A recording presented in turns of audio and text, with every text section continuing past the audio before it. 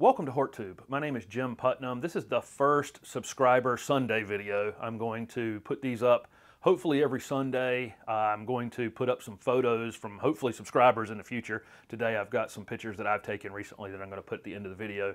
But before I get to that, I'm going to answer a question or two every week a little more thoroughly. Questions that I've gotten repeatedly on videos over the course of the year that I've been putting up these videos. And I'm going to answer those, like I say, more thoroughly.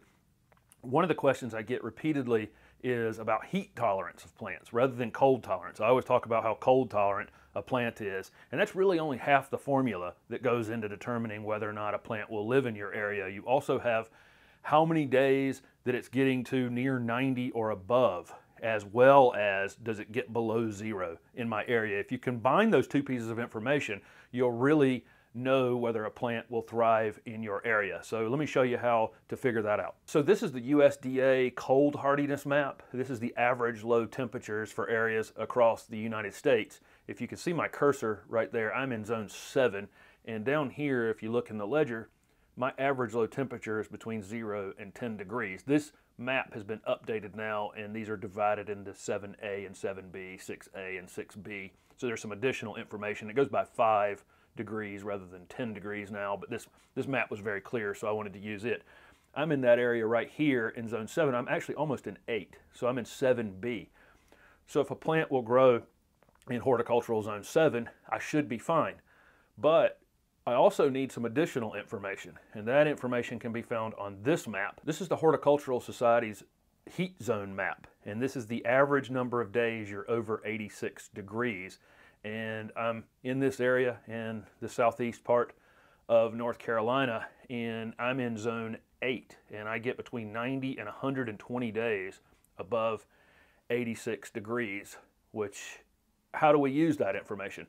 Well, unfortunately, there's not a lot of websites that give you the heat zone information. This Learn to Grow website actually does on most of their plants. This is a Nellie Stevens holly that I looked up. I'll link this website at the bottom of this video. This is learntogrow.com.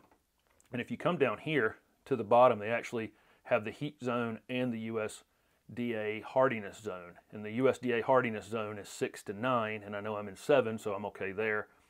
And on the heat zone, it says 9 down to 7, and I know I'm in 8, so I'm good to go there. I'm going to give you another example here for me. Here's a lilac I'm going to search for.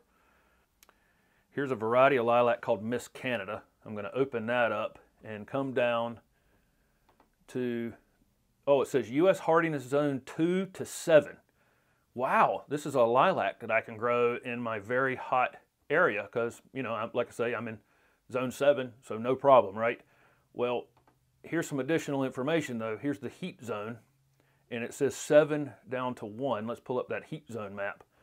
7 is this green area right here, so everything from there and up, and I'm in this yellow area here. So although I'm in the proper area for the cold, it is too hot in my area to grow this plant. So as you can see, combining those two pieces of information together allowed me to determine that that plant is just not going to grow in my area. It's going to be too hot. It's going to burn it out over the course of the summer. So go to this website, look up the plant, find the heat zone and the hardiness zone. Make sure you're in it for, there's the heat zone and there is the horticultural zone. I'll link these two maps and this Learn to Grow website in the bottom. And here's some photos I took in the last couple weeks.